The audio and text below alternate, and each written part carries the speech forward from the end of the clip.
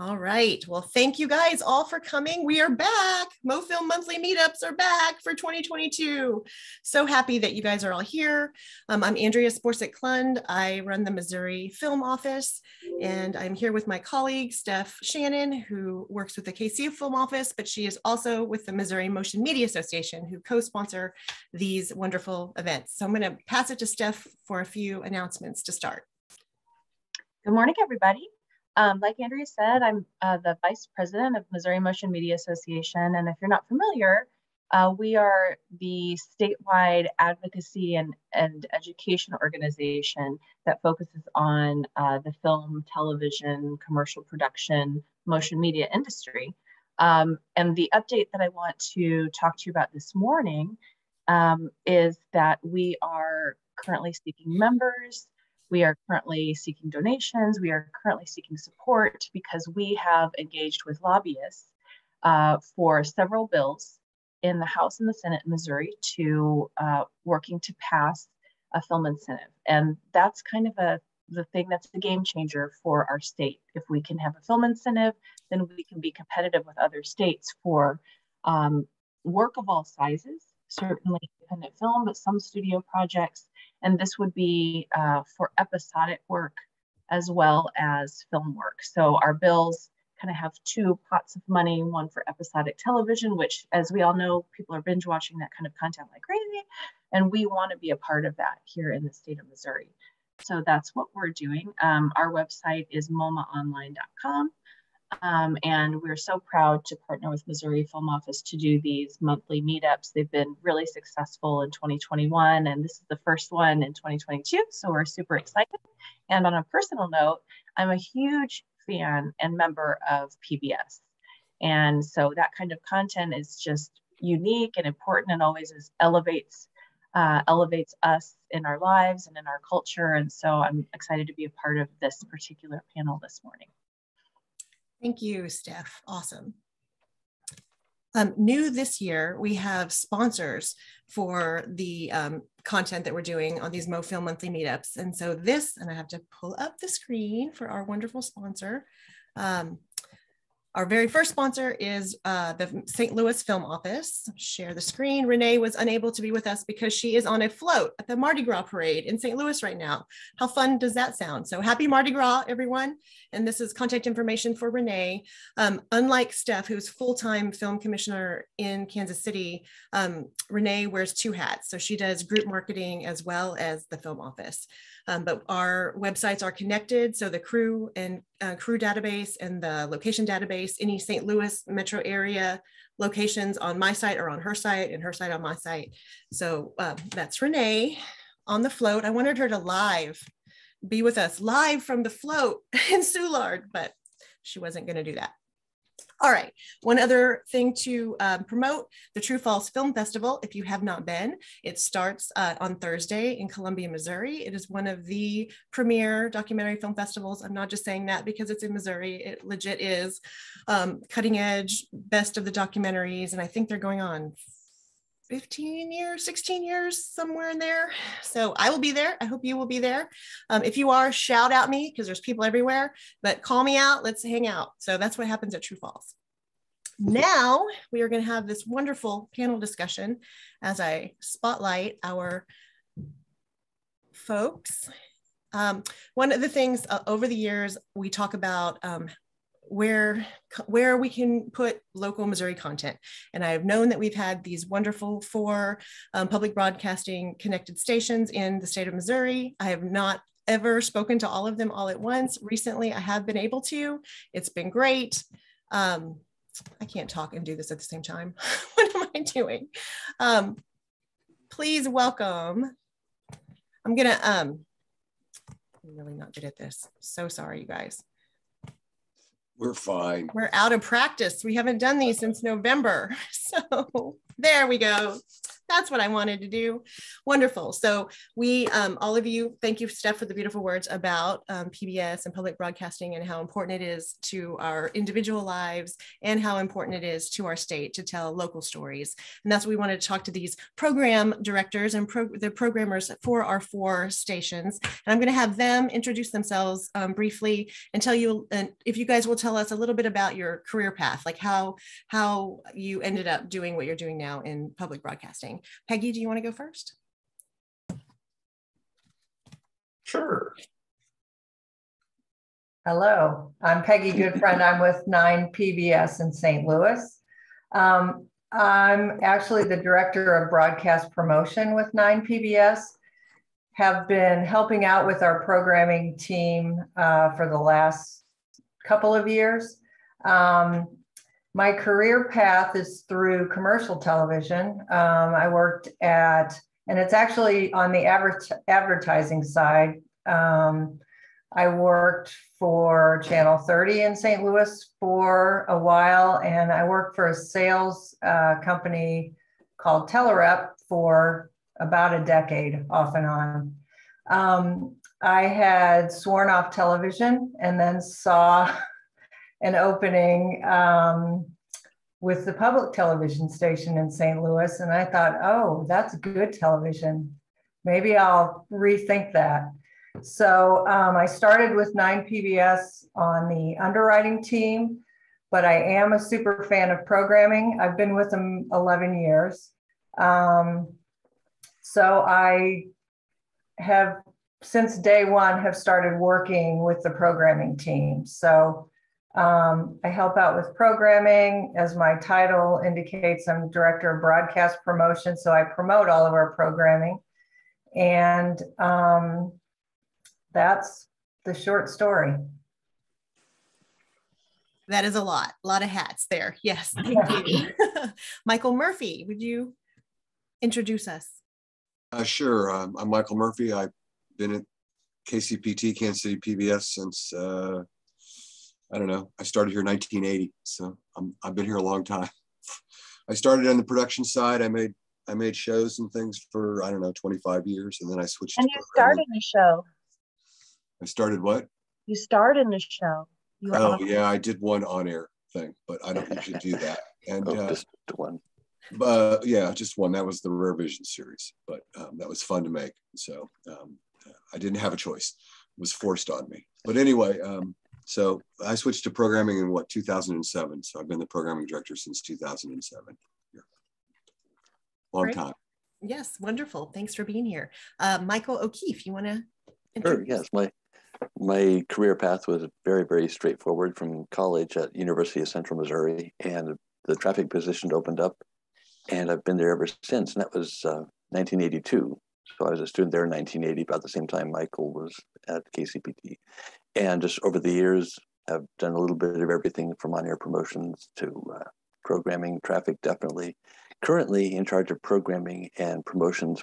We do our program guide and our website and newsletters and so forth. So that is where I am. And so I'm kind of entrenched in there. It's a small station, and with just 13 people on the staff on the university.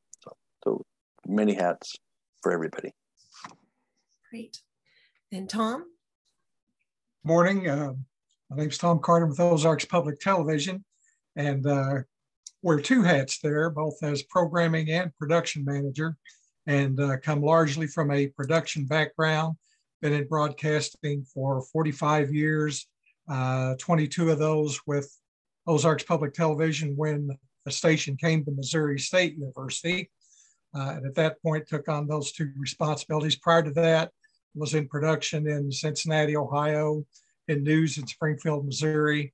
And as part of those responsibilities and interests, have always focused on local history, documentaries, things like that. That's something that our station really emphasizes. So much of my responsibility is developing those or physically hands-on creating them.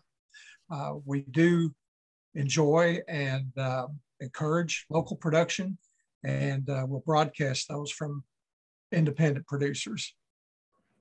Awesome. That is what we're here to talk about. And this is exciting.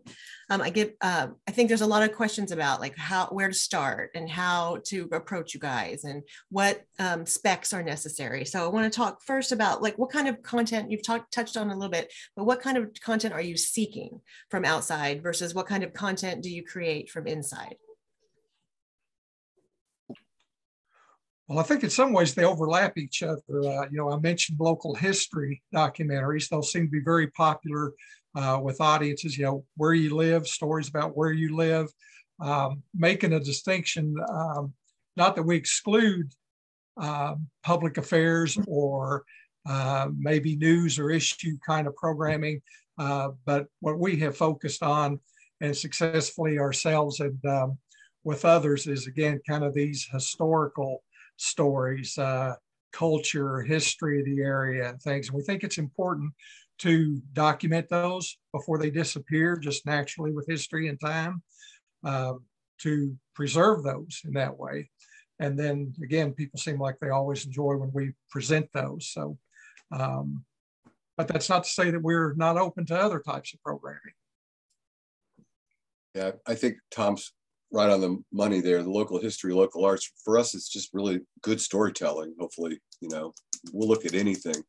We probably do stay away from some of the more serious public affairs things just because it's a little more expensive to vet those out. So you submit us a show on, some bad polluter, and I mean, I got to hire lawyers to look it over. So that kind of stuff gets a little more intense for us, but local history, local arts, we love that kind of stuff, and we get quite a bit of it. So, yeah, I can say that exactly the same for 9 PBS in St. Louis. The local history our viewers love.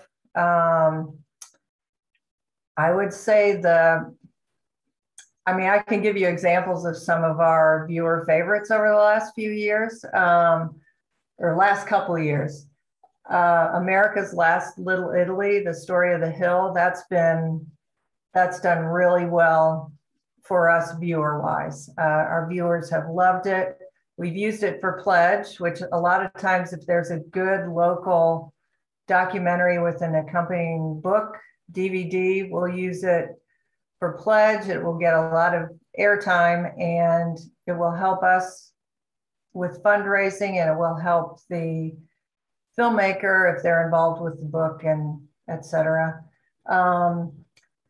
We aired one recently, the Black Artists Group. That was St. Louis International Film Festival film. That was great. Again, local history. That was, local history and art. So that was great. A documentary about Keishi 95 radio. That's been a big part of the St. Louis community forever. It was history. The viewers loved it. Again, it was a great Pledge thing for us because all the DJs came in and helped with live Pledge. So it was actually a lot of fun for viewers and staff too. It was a good night. And fundraising.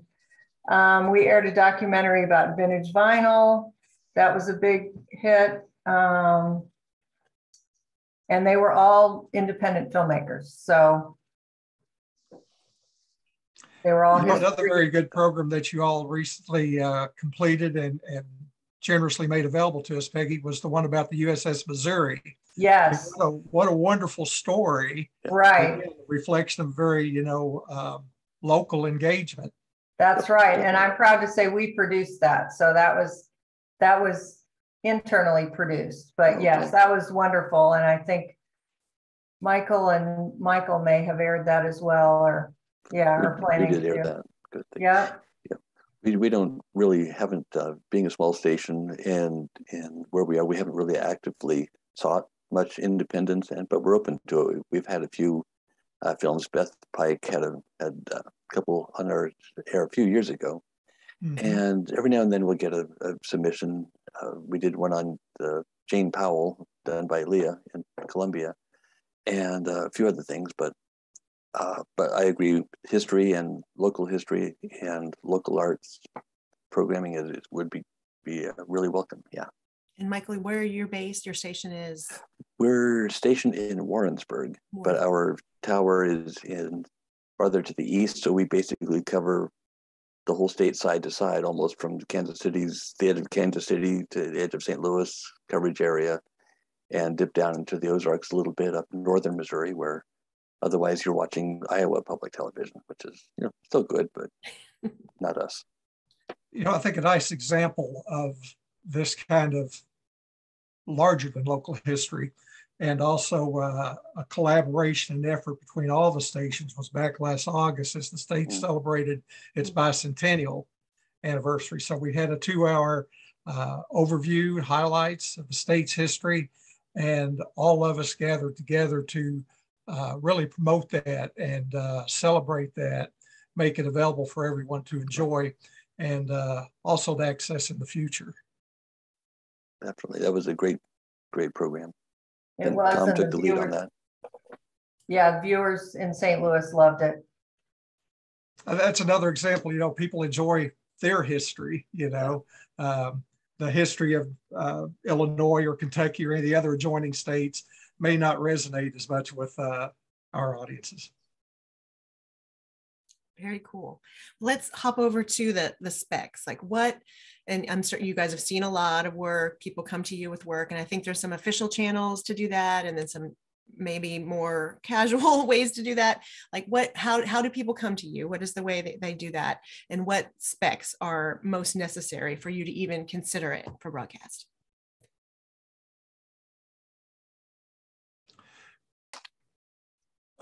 Well, shall I just go first here? Go for it. I think you have an application process and all of that. We do now have an online application process, and we have a new chief content officer who's been working on this. And so films that come in and where you're looking for a partnership, or you're looking for us to help in some way, we'll go through her name's Callie Hudson. And films that are just finished that, you're hoping for an air slot, I'll look at. So, and this process has taken a while to work out because we've been shifting a lot of stuff, and we're in the middle of a redo of all of our buildings. So we're not even in the middle yet. We're just getting started. So, but we're finally about to break ground on that. And that's caused a lot of turmoil around here for our normal flow of things. So I did put the link up to that online. I also put a bunch of links there to producing for PBS and PBS stations and the kind of PBS rules. The Red Book is really useful. It lays out all kinds of just requirements, and not necessarily requirements I have to live with, because, your film comes in 6 minutes short or 6 minutes long.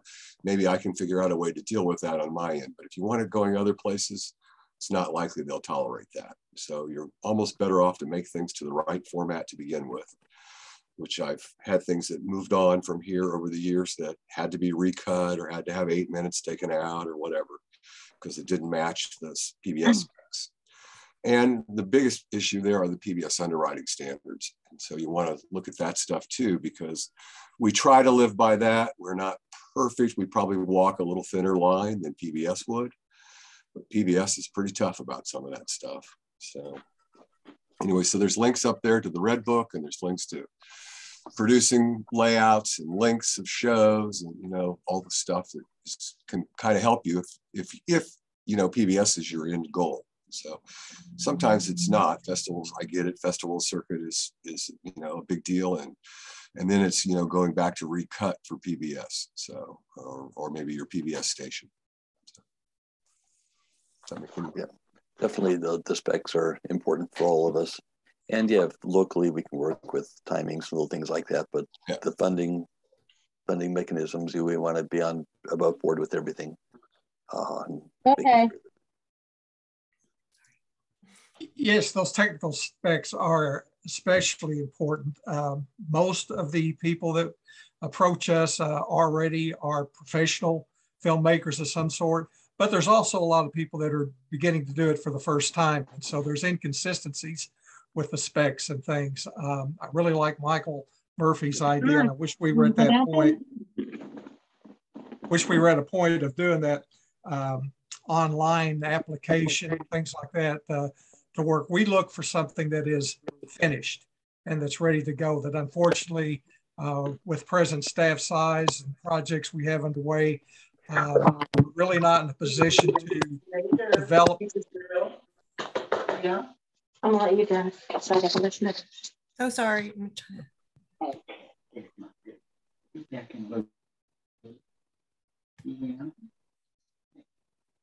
If you're not muted in the audience, can you please mute? I'm trying to find who might that be.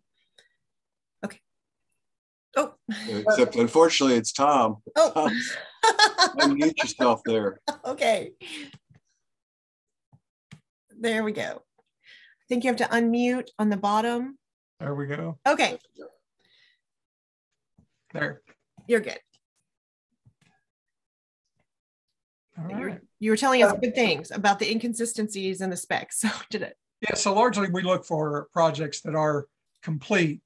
Regrettably, we don't have an opportunity. People will approach us and they genuinely have a very good idea, the story they want to tell, and they may or may not genuinely have the resources to help pull that together. But starting a production, a co-production with someone from beginning to end, again, regrettably, is not something that we're in a place to do right now. Yeah, we're the same. We are, if a finished film is what we're looking for, honestly. I think I can speak for everybody, where everybody has small staffs. So we're looking for a finished film that has followed the PBS guidelines. It's the right length. The technical specs have been followed. The easier you make it for the station to air it, the more likely it will air. Obviously, we want the content has to work with for the station. You know, we're going to review it for content first and then make sure all the specs are followed. If the specs are not followed, but we're interested in airing it, we will ask the filmmaker to make the changes. A lot of time filmmakers come to us and say, well, will you edit? No, we are not going to edit your film for a lot of reasons. We don't want to change the content to something you're not comfortable with, and we just don't have the staff to edit out independent filmmakers. The other thing I would say is to provide a 30-second promo or trailer of the program when you send it in for submission.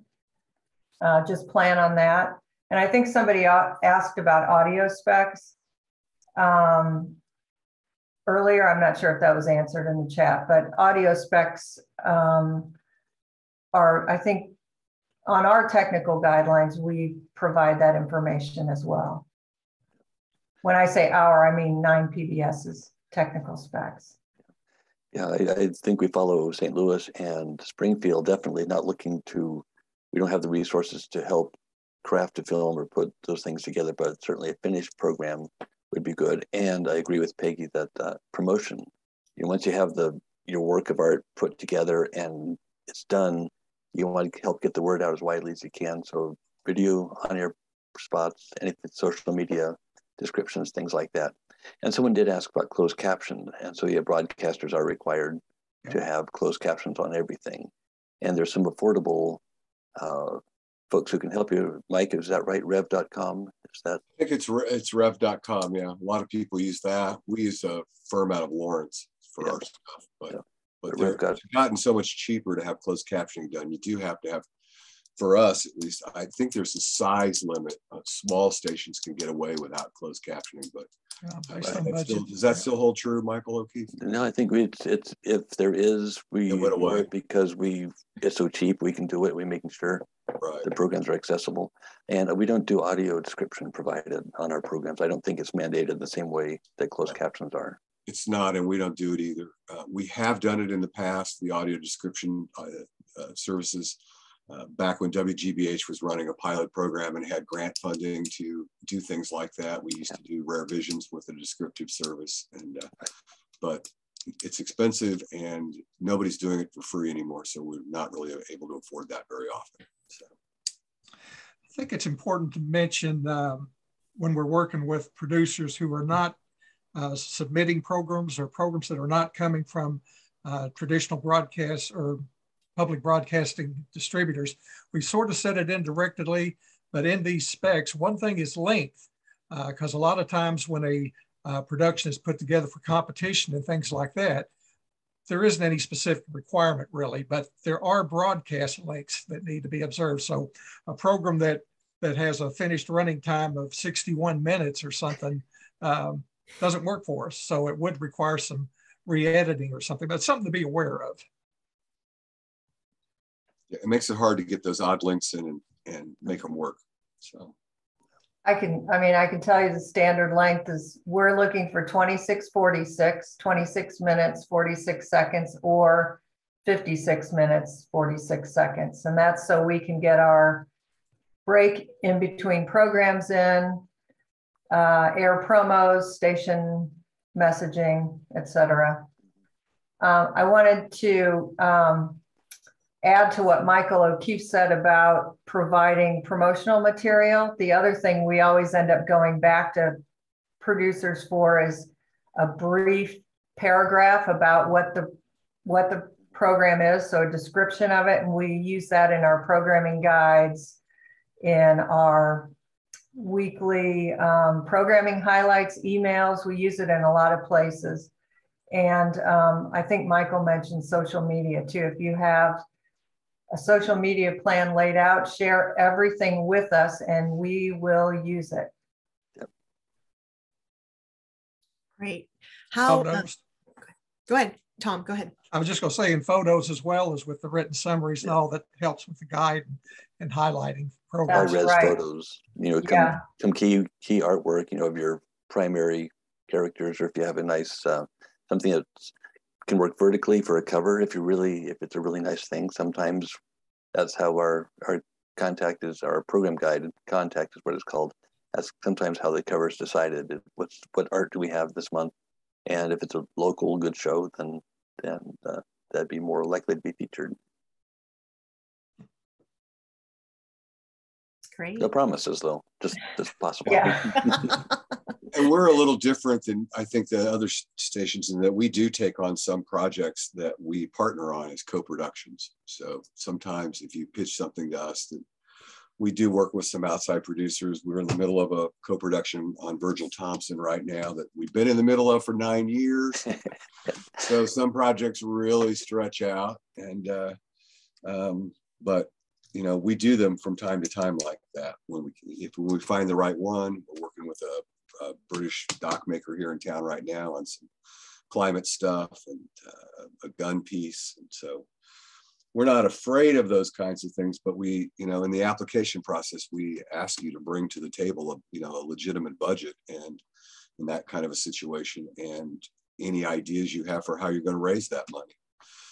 Or are you expecting us to raise it? We can sometimes work on that with you. We can raise some of it, but that's a little harder road to get down for us. So we don't have a lot of money for that. So but we do them from time to time. Did we mention how funders are recognized, underwriting and things, so that producers understand that? Please do. That was going to be my next question, about talking about the underwriting and any licensing and how that works. Yes, well, that's a little bit, some of that, the detail of it, I'm not as familiar with. Our underwriting staff does help with that, but I believe from Michael Murphy's, at least, experiences, and Peggy's, maybe Michael O'Keefe too, that you all could more accurately and succinctly provide that information. Yeah, you have to be, I was about to mention funding. So funding has to be completely transparent. We run into issues a lot of times where we're brought independent productions and are told that, they were funded by the producer, but then we noticed that they weren't. Yeah. We figure out that they weren't. So you have to be clear about where your funding came from. As far as underwriting, or funding support acknowledgement, it's at the open and the close of the program, and it's basically, as far as underwriting messaging, it's who they are, what they do, and how you can contact them, or it's your basic information. We're non-commercial. Mm-hmm. So anything that's promotional shouldn't be done. Or has the perception of high promotion. Correct. No prices, no call to action, and no comparative to other outfits. Right. And all of that is in the red book that Michael Murphy mentioned earlier. It's laid out clearly, but you should also stay in touch with the station on that. We can help. There are so many nuances, and it's tricky. But we are beholden to FCC guidelines, FCC and PBS guidelines for public television stations. So it's not an arbitrary thing that we come up with. It's basically the law for us, and we don't want to lose our licenses. So, or see the fines, yeah. And in all of that, you can look at the content of your program too. If it's a drama, that's one thing, but if you're talking about issues and so forth, that's really important, where funding comes from and the perception of. Can you give us an example maybe of where the underwriting, and you can make up things, but like an example of where the underwriting, maybe the producer thought it was transparent, but it wasn't? Well, for example, maybe a travel log where this outfit sponsors the show, and they go to different towns, and unbeknownst to us, they've taken money from different businesses to include those businesses in the show. That's not good. Not good. I can tell you one of PBS's key bitching points is that when people who have put money into a show actually appear in the show.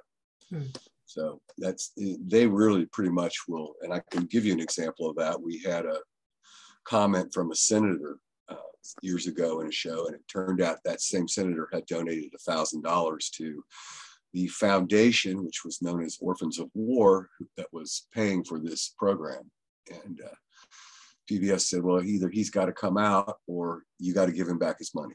So we gave him back his $1,000. But so they're pretty picky about this stuff when they look at it. They'll go through the lists and names, and they want to make sure there's no connection to anybody appearing in a show. So again, I say that, and there are others that are standards are a little more relaxed out there in some cases. So you just got to figure out what, where your piece lies and how important it is, and whether they can vet it out that way. But PBS, all those rules are in the Red Book standards, so you can find them there. I'd say, any product placement, we run into that. And even if it's not cash, you didn't pay cash to the producer to get it included. If it's a trade, hey, I'll give you dinner for 3 months if you include my, restaurant or beverage or whatever. That's not allowed. So no product placement of any kind. We had a situation where we were told nobody funded the production, and then an executive producer's name looked familiar, and it turns out, and it's a misunderstanding, but still there was money provided by an organization who was listed as the executive producer, but really they were funding it. So, yeah. So what about grants? So if they receive grant from maybe a Missouri Historical Society or Arts Council, how does that work? Those are usually pretty clean. Okay. So you don't have too many problems with grant situations like that, unless it's unless you're doing a story about the granting organization, then it's a little different. Sure. But they are listed. They are listed as funded. Oh, yeah. we're transparent about it. We try to be transparent about all that and list all the funders. Right, and there's the funding credits, and then within the credits of itself, of all the activities going on, all the people involved, you have thanks to and those kind of things. So that's where some of the donors are, if they're not the big ones. Is that how you do it, Michael? It is sometimes, but even those are problematic. So we have to watch those. So in what way? Yeah, but one thing we always see is people thanking people who don't need to be thanked. So we get a lot of these big giant lists of special thanks to, and it's like, really, that person was in the show. Why are you thanking them? You're thanking them for coming to do an interview. Well, that's not something we thank people for. So it's just, you just want to be, above board with all that stuff. And I'd say work with whatever station you're in. If you get in the door on somebody, I always go over that stuff with you. So is there, related to this conversation, it might be important to note, kind of piggyback the idea that public broadcasting stations, unlike commercial stations, are not able to provide, accept paid programming. In other words, if a producer has funding from any of their supporters or themselves that we want to buy airtime, we want to show this kind of this day, period, time like that, we're unable to do that.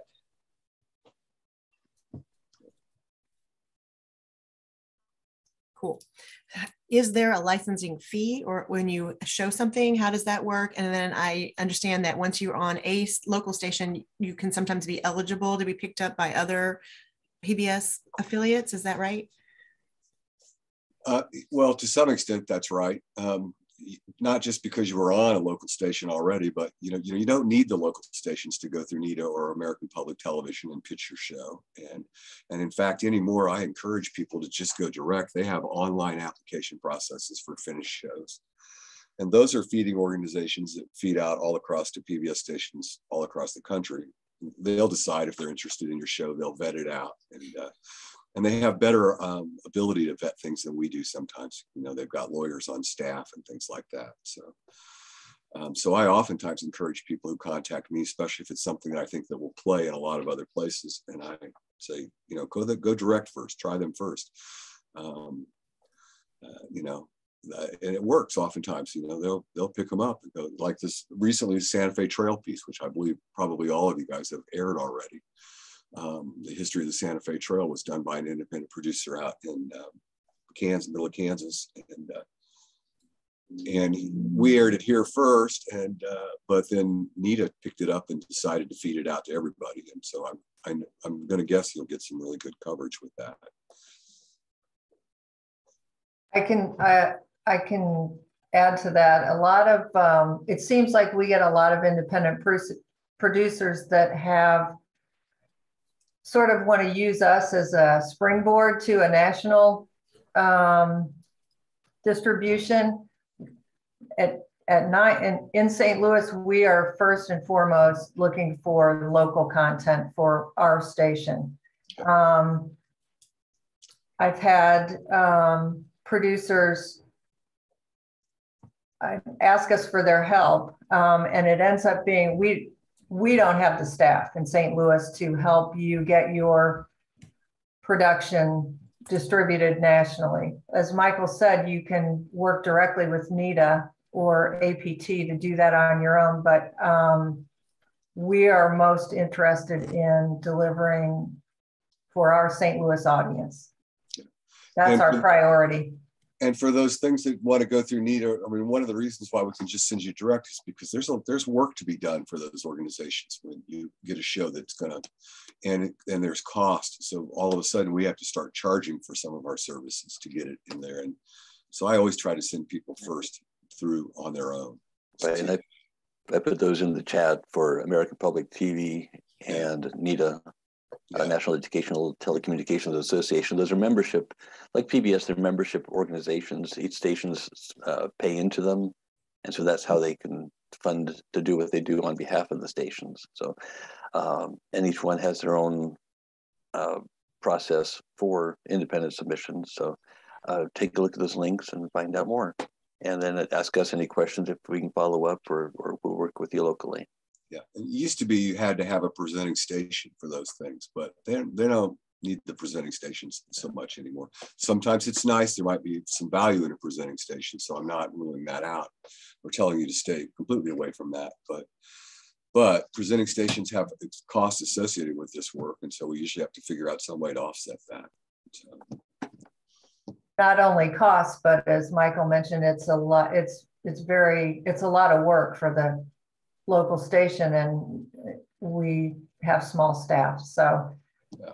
To prioritize, we're more interested in working on our internal productions and getting those on the air than we are in helping somebody take their program national. And there's really nothing in it for us financially, maybe some production costs, but on the whole, there's nothing in it for the local station to take it nationally. I don't know, you guys may disagree with that, but. The big stations charge for that service. So, like GBH and NET and those guys, they take on a project like that, but there's a percentage of the money going right to them to help support their cost in that stuff. So, and I've seen that be as high as 35%. So it can get pretty expensive. Then a part of it also depends on what you need to do. Do you need to track that program after it's on the air? Do you need ratings from all the markets? Does somebody have to go do all that kind of stuff? And also promotion to the station. Sometimes, it's not enough just to have the show there, but someone has to contact somehow each of the stations and say, here's a show, it's a beautiful show, will you air it? And then follow up, and did you air it? And so forth. So there's outfits that do that sort of thing professionally. So right, and they make a good living at it, and they charge you for that kind of work. So the advantage of the encouragement going to neither APT for producers and all is that it's more streamlined for them. They're not going station by station.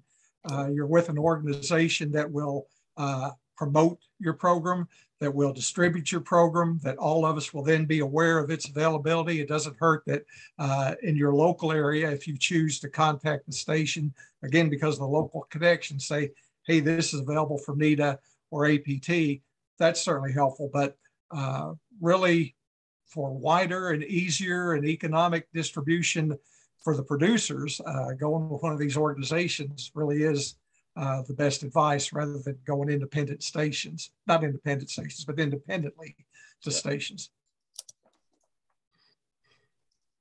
Very good. So with your internal projects, do you ever hire freelance, or is that all in staff people?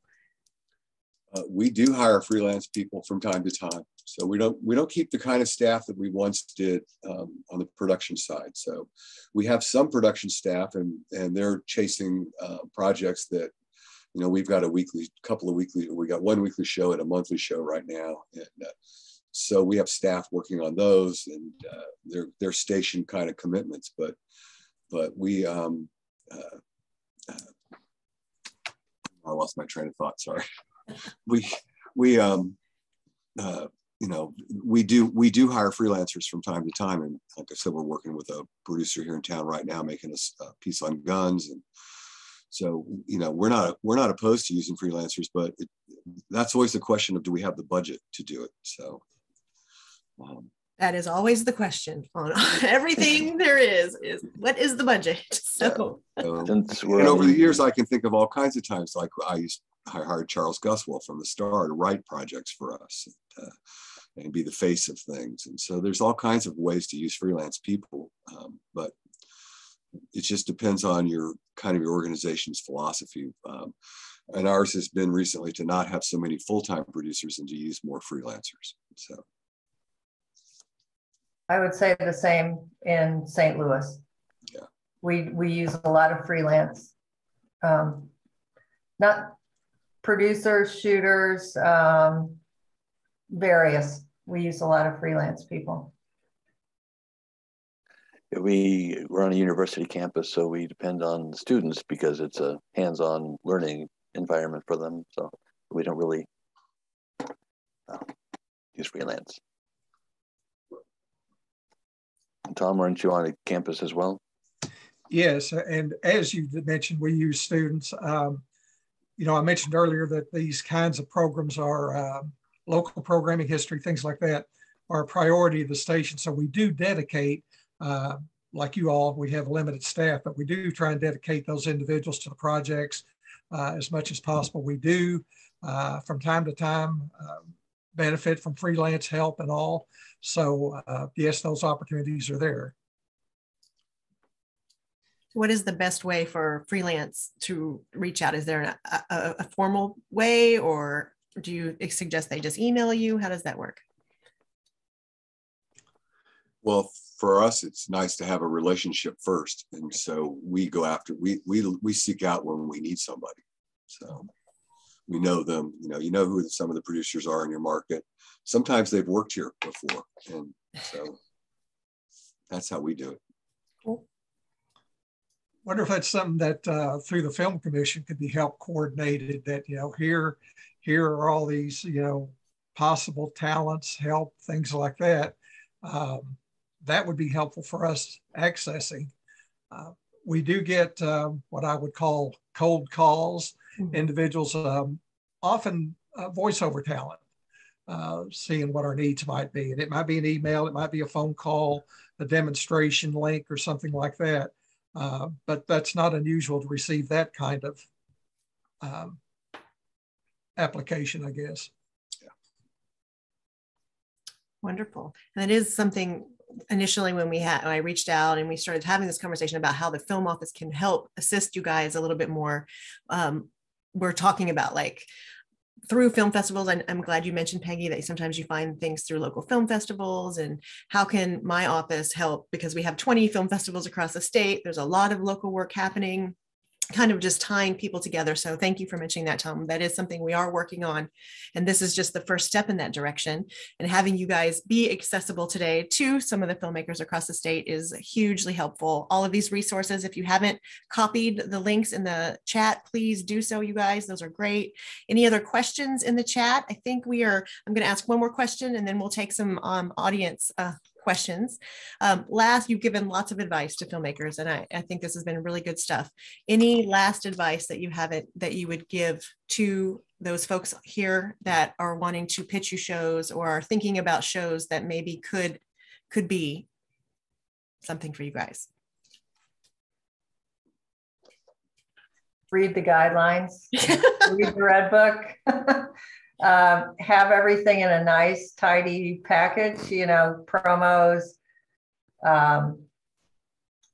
description, images, all of that. And we want to see it. So definitely share it with us and follow the technical specs as well. Is there a link to the red book? I think, yes. Yes. At the top. Yeah. Yep. That's about producing for Kansas City PBS. Is it under there? Yep. I think it's a third link from the very top. Oh, okay. Yeah, it's one of those up there. They all kind of go back to the same thing on PBS's website. But at the bottom of PBS's splash page, it just says producing for PBS. You can find all these things in there for the most part, except for our local one. So yeah, so it's at the KCPT site. Yeah, there's one at kcpt.org, and that's for locals. If you're pitching something just for air here locally, that's all you need to do there. Okay. And then the other thing I'd point out, because a lot of you guys are documentary makers, I think, and I know some amazing stuff.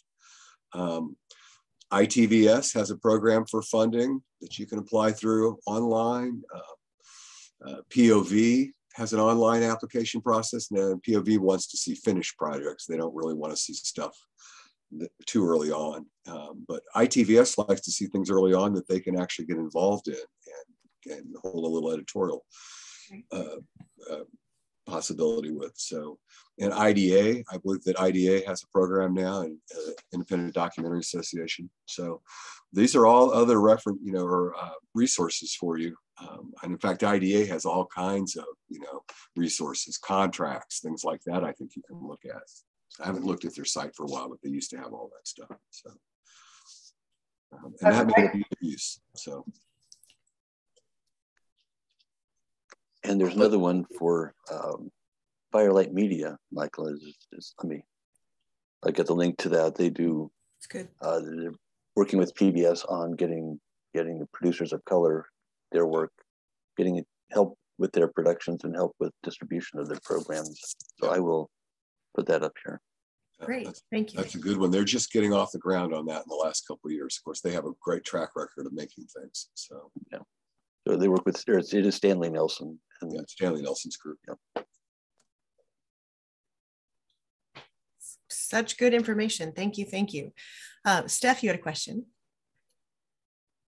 I was wondering, you're around the state, and once in a while, things that Andrea and I do are assist people with locations.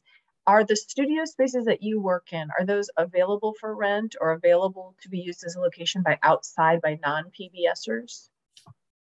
In Kansas City, they are. We rent them from time to time. We have 2 studios here, one big one and one smaller one, and people use those from time to time. You know, and that's on a case-by-case basis. We have to figure out if we can slide it into our own schedule, which really we're just producing 2 regular shows in there. So we usually have some room, some capacity. And in our case, it's an older studio, but it works pretty well. So yeah, we always take those on. And we have a production manager who would deal with that. I don't deal with that area, but you know, it's just a rental basis. You know, you can rent it for the day, you can rent it for a half day, you can rent anything. So okay, good to know. Thank you. Definitely in St. Louis. I believe we have the largest studio in the city. I think we are bigger than the commercial. I think I'm right when I say that. We rent we rent it for productions. We also use it as an event space, both for us and for outside groups. And it's a fun space. So it is definitely for rent. And as Michael said, we have a production person that handles it, but I can certainly put anybody in touch with them. We've not in the past, but I think maybe once or twice. So if you have something specific, you can give us a call. But yeah, we used to do a lot of uplinks, but that business sort of dried up with the internet. So. Awesome. There's one question in the chat, and then I'll get to you, Tom. Good to see you, Tom.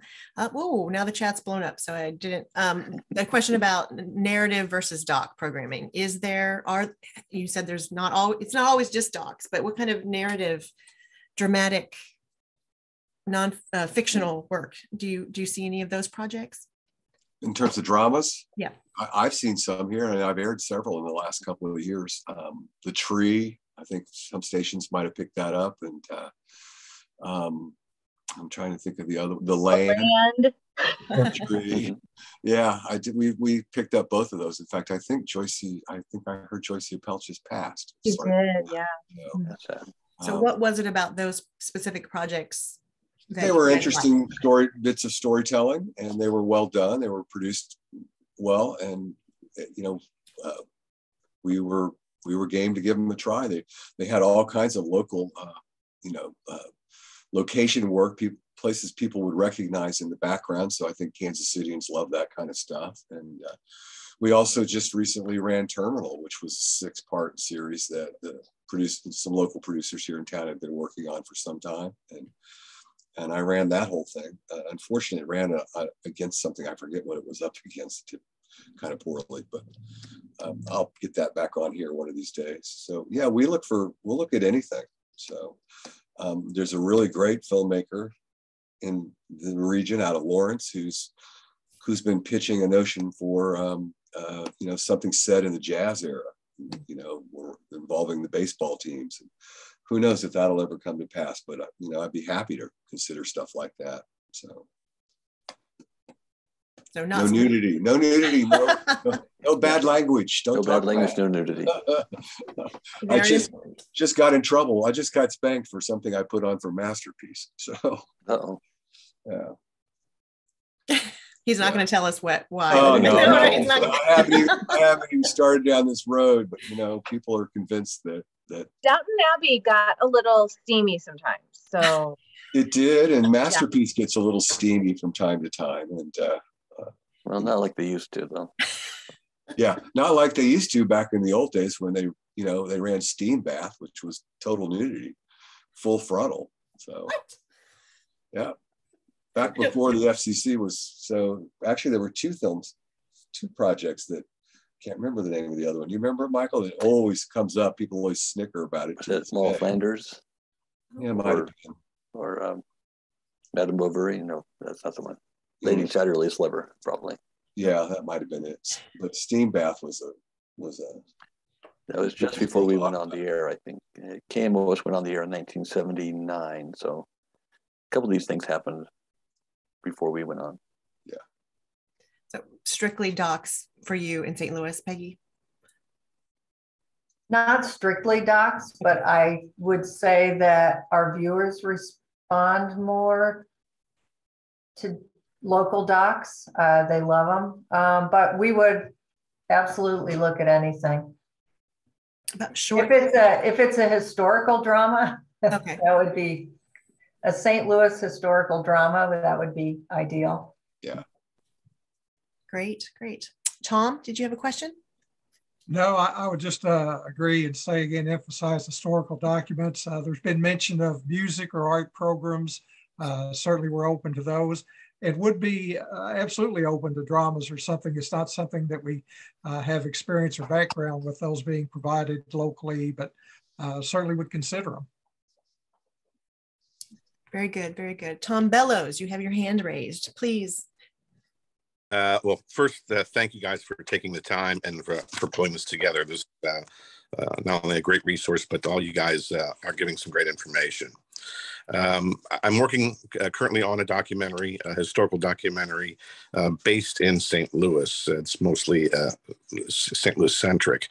A couple questions based on that, which is, would the other territories be interested in what is a St. Louis centric documentary? That's one.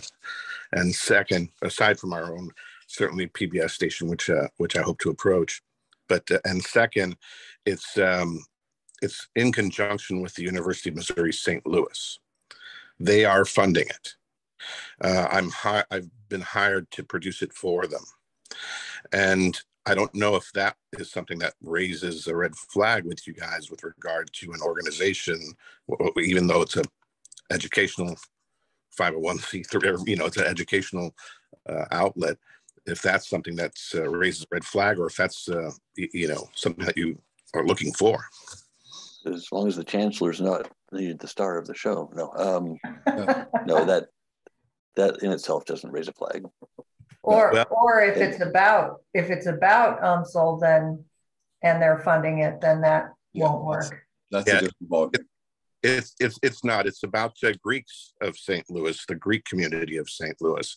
There's a Greek studies program at the university, and the head of that Greek studies program thought at some point before he retires, whether that's a year or 10 years from now, thought it might be a good idea to actually cull some of what is already in their oral history archives and to have some sort of finished product that will talk about that history that is slowly going away because the firsthand accounts are disappearing. And it was something that I would consider doing 20 years ago. I've been a producer for a long time from St. Louis originally. I left, came back, and I was approached to do this idea that I'd thought about doing 20 years ago. So I thought, well, this is great. And sure enough, I'd seen The Hill as well. And I was encouraged by that, had a chance to speak with one of the filmmakers as well. It is a good piece. And I hope to do something at least somewhat reflective of that, but different. That said, it's not promotional of the university per se, but that Greek studies head was talking about maybe being on it as well. And then we have a historian and an anthropologist that have been that have worked at the university that they've been very helpful in putting together what is that historical timeline. And I thought, well, they would be great interviews as well if they're in it and on it. Is that a problem? That's sort of my bigger question. Like, in other words, am I gonna have to make a cut that doesn't include them? or discussion of a Greek studies program that exists at the university. I know this is a lot, but we're at that point. Yeah, this is when it gets tricky. Yeah. Who then ultimately makes that decision? Is it you guys? Is it PBS? Is it the program directors themselves? Well, I can tell you that PBS would not probably cotton to that relationship. So, okay. For us, it'd be a little different case by case basis. We might look at it and think, well, how much, if you go back, actually one of those links to the co-production guidelines that I sent to you guys, and you'll see that the way that PBS tests those kinds of things, do they have any influence over the program? Do they generally share in funding and the risks of production? Blah, blah, blah. They got a bunch of rules that they look at. And I'll say that PBS has lightened these things up. For instance, and I'll just point at Ken Burns project, the National Parks. About 20% of that funding came from the National Parks Foundation, so it tells you that PBS is willing to look at things and say, yeah, how much editorial control did they exercise? Did they request their own people be interviewed? They're going to look at it on a case-by-case basis, and they're going to be tougher on a national distribution than we might be locally. And your other part of your question was about airing other things. Yeah, I loved airing The Hill from St. Louis. That did very well in this market. It's a great little piece and did well, and now we're pledging it, so that's good for us. And then I've had other shows that you think would do really well. I think Ted Williams, wasn't that a St. Louis show? I'm trying to remember where that one came from. That was an American Experience, I think. Yeah, but now maybe I'm thinking of Stan Musial. There was Stan Musial showed out of St. Louis. Did terrible for us. So I thought, well, this is a no-brainer. Everybody will love that. Loves baseball. Didn't care a bit. So just case by case. But yeah, I look for stuff that's all out of the region. I'll take stuff out of Kansas and Oklahoma, and Arkansas, and Iowa, and Nebraska. I'm happy to look at stuff. Same with us. Same here. Sue, you mentioned a project in the chat. Do you want to, and I know that's similar to the question that was just asked, but I wanted to give you the opportunity. Yeah, thanks. I had a film air a number of years ago with Michael, Kansas City Jazz and Blues, Past, Present, and Future. Yep. And I, first of all, wondering if the other stations would have interest in it in Missouri. And then now I have a film called Original Jayhawker about the history of Mound City, Kansas, which, as I said in the chat, dates back to John Brown and the Civil War. And I'm wondering if Missouri would have interest in looking at that as well. Well, I'll answer that for me. I can't answer that for anybody else. Yes, Sue, I owe you a call back. Yes, thank you, Michael. And oddly enough, your stuff comes up with a weird email that says that this does not look safe. So okay. I don't know why, because I went to look at it. I couldn't remember the name of your jazz and blues thing. I remember I saw you up there. Kansas City Jazz and Blues, Past, Present, and Future had a long title. And I did air that. So, you did, yeah. That's I lost track of this other one apparently. Those programs might partner well with, we could put them in with some other programs, especially the jazz thing. We have some other jazz programs, and we have a jazz in Columbia that we partner with every now and then. Yeah. That'd be great if I can get contact information from everyone or drop that in the chat. That'd be great. I'd reach out to you. Yeah, I put mine in earlier. So. Thanks, guys. Yeah. There's mine. Sorry, yep. I should have put it there earlier. I wanted to go back to the funding question of the UMSL funding thing. So our final question usually is the perception test. Is if we're not sure whether or not the funding interferes with the content, or we're pretty sure that it doesn't, it's clean, but it's the perception that matters. So if our viewers perceive that we received money to air the program or produce the program, then we won't air it. So even if it on paper is clean, if the perception is that it's not, then we will probably not air it. Hopefully that makes sense. It's all about perception. That's actually PBS's rule, is about the perception. So. Yeah, and we follow PBS guidelines very closely. Good. Thank you for clarifying that. Monica, you had a question? Oh, are you driving? Hello, I was on mute. I'm okay. Sorry. How if are you're you driving, all? You're scaring me. Okay. Yeah, I'm sorry. I was trying to get off of mute. But thank you so much, Missouri Film Office and everybody who put all this together. This is great information. But, you know, I would be remiss not to say what I'm working on. I'm working on a documentary film in reference to gospel music, the history of gospel music then and now, along with also trying to open up a gospel music Hall of Fame here in the St. Louis area.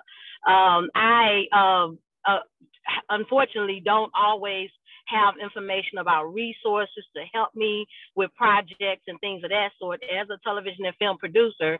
But I'm loving the information just to see that these type of doors and opportunities are available for us.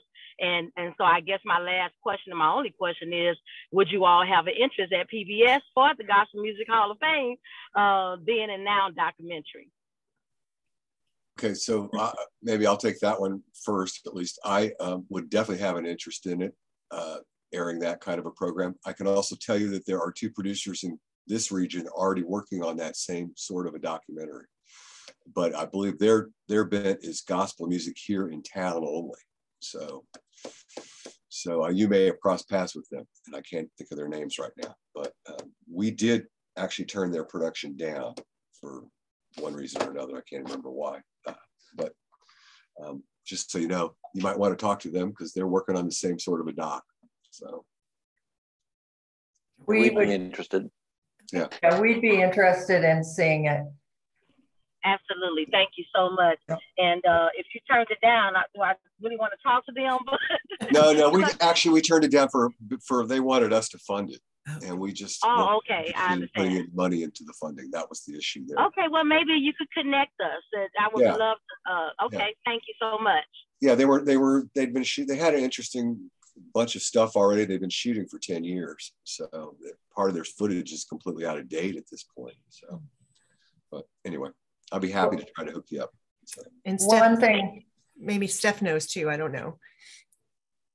One thing important that I wanted to mention was that we, like Kansas City, just hired a chief content officer for the first time. So I'm really, I sort of covered things for a few years. Her name is Aja Williams. She really is going to be the contact going forward. She and I are working closely together right now because she really just started a couple weeks ago. So I will put her name and contact number or contact information in the chat. She's going to be the contact, but I will be sort of still meddling in it for a while. Transitioning, I think they say, yes. That's right, transitioning. Wonderful. Ben, you have a question? Hi, yeah, so thanks guys for putting this on. I really appreciate it. So I'm a St. Louis Metro writer, director, producer, and I have a client of mine who is a not-for-profit in the region. They're an international not-for-profit that's growing exponentially. And one of my recent pitches to them was to do a documentary form production in order to, generate interest for the nonprofit. So that's obviously the ulterior motive, but also just because they have a very unique and interesting story. And so I was wondering, when we talk about all the funding stipulations and stuff, and you mentioned the perception test, which I totally understand all of that, but would it be inbounds for them to fund a documentary and then basically completely hand it over to me as the storyteller to share a documentary that was, basically unbiased and a real look at their organization? Because believe it or not, even though they're my client, they fully want to hand over the editorial control. So I'm just wondering if there's any caveats I should be aware of with that, if I should submit it to PBS or any of these others links that you guys mentioned, or if it's out of bounds. That's another tricky one. Yeah. I would certainly say we would have a look at it in St. Louis. But again, perception's going to be everything. We'll look at it, but it's tricky. Sure. Yeah. And you're still in production or pre-production?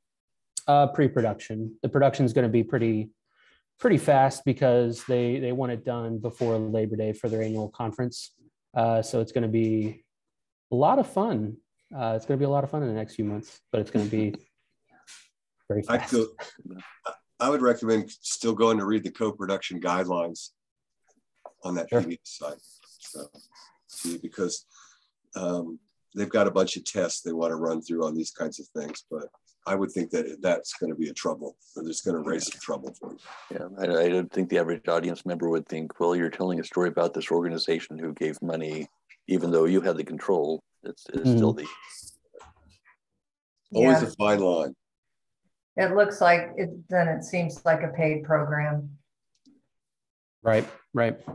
And I'm aware that could be the perception that it's like sponsored by these people. I actually did have a second question, if that's okay. Sure. Go ahead. So I actually have a ton of narrative short film content that has aired on other forms of public media. We were talking about narrative content previously, and potentially in some fundraising caveats and stuff like that. I am actually in the screenwriting phase for a passion project that's about 16 pages. Is there anyone in the PBS world that would be interested in seeing the script before I move into pre-production? Because there's a lot of resources that I would need with regard to, like studio space and stuff like that. And the film is about 2/3 funded already. So it's going to be mid 5 figures-ish. And I just wondered if there would be any interest from any of the PBS folk about that. These are shorts you're making? I think you lost me in there. Sure. Pieces of short content, you said? Yes. 2 minutes, 1 minute, 3 minutes? Short film, so it'd be closer to 16 minutes. 16 minutes. Yes, and I have an existing piece that's 2301, but I believe could be with editorial, director's statement, meet the 2646 mark easily. So I guess my question is would there be any interest in seeing the previous piece that's been aired publicly before on the HEC TV locally in St. Louis? And so that's the first part. And the second part would be, would there be any interest in reading a screenplay that has to do with the St. Louis region, or the, I guess I should say, metropolitan Missouri regions? So it's not a documentary, it's a... Correct. It's a man, I don't even know what to call it. It's not a historical narrative. It's a current times narrative. It largely has to do with the protests that have occurred throughout the nation regarding Black Lives Matter. Regarding the length, if you want to share the 23-minute one, that we could have a look at that. Occasionally we need filler pretty regularly, but 16 minutes is a little long for filler. We normally use shorter filler, but it's usually more documentary style shorts than dramatic shorts, or I don't know, fiction. I don't know the word I'm looking for. And it would need to be about St. Louis. I don't normally read screenplays, so I don't know that would do you much good. Yeah, same here. But I will always look at content, and I'm not afraid of short things. There are all kinds of spots in a schedule where you can slide in things that are odd lengths, if it's the right piece. So it sounds like this is more St. Louis specific, but if I had pieces like that about things in Kansas City, I might be able to use them. For instance, a lot of the BBC content that we buy and British shows and things come in at odd lengths because they cut the commercials out of them. And so they come in really short. We end up needing to fill 12 minutes or 14 minutes and I love stuff like that that's local that I can use in those kinds of places. So we don't pay for those, normally. So that's, and I'm sure the bottom line is how to get paid for this stuff. And I always tell people, you got to figure that out on your own, because if you're coming to us thinking you're going to make your money back, you're probably barking up the wrong tree. So it's good to have a plan going in on how to pay for things. So and I would think places play festivals and things first before that it's kind of, and you're fine with that, sounds like. Yeah. So in having an audience a little bit already helps a little bit too. Yeah. No, I'm happy with that. I always tell people when they bring me stuff, if you're wanting this in the festival circuit, you should go do that first, because I've always been told that once you have a broadcast date, the festival circuit's not as interested in you. So, yeah. So, and then the nice thing about getting a broadcast date eventually is it does make you eligible for the Emmys. So you can, apply for the Emmys if you've had a broadcast date. Yeah, regional Emmys. Yeah, regional Emmys, which are always nice for people's, just to have. Yeah. They're very pretty. Yes. Oh, they very are. pretty. They fit in the case very well. This has been wonderful, wonderful. Anything last thoughts from our panelists before we maybe break into some breakout rooms for a few minutes? Any last advice? We've had some really great questions.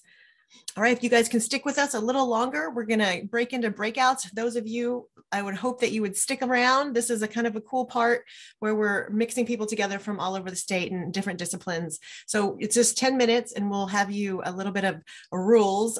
Just do a quick little intro first to go around the circle. And then my question is going to be, if you want to share a project that you're working on, just a project. Let's not get too crazy in these rooms. We only have 10 minutes. So I'm going to break you into your first set of breakout rooms. Ready? The magic of the computer Zoom here. See you all in a few minutes.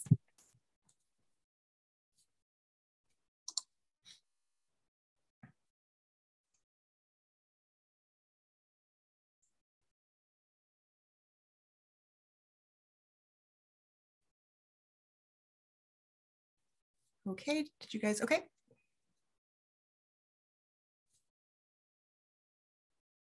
All right,